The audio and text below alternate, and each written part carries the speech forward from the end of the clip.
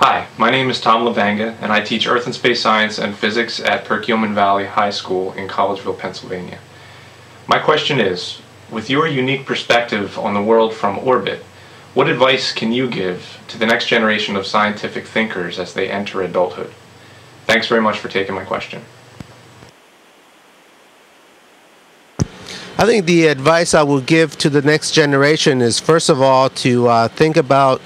taking up a field of study in science or engineering. And second of all, I would also encourage them to go into a high-tech arena, because that's the direction that we're heading. Thirdly, I think I wouldn't want them to forget about studying the environment of our planet and finding out new ways of how to protect our environment and how to protect our natural resources, because I think from the perspective that we have up here, when you see sunsets and sunrises, you can see how thin our atmosphere is, and that tells me that we have a very delicate balance in our